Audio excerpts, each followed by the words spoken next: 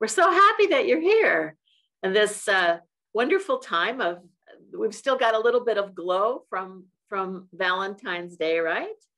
And it's lovely to see you and see your names and sometimes your faces. And we want to welcome you here. We are the Storytellers of San Diego. And as you may know, we do this every third Thursday.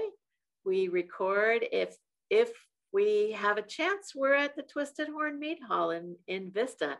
And that, if you have not been there before, and if you live anywhere in the neighborhood, that is a really fun place to be.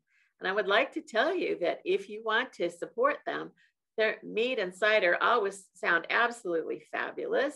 So tonight, I have to tell you that we have a quartet of women telling stories about love and or chocolate, two things that we all really like, right?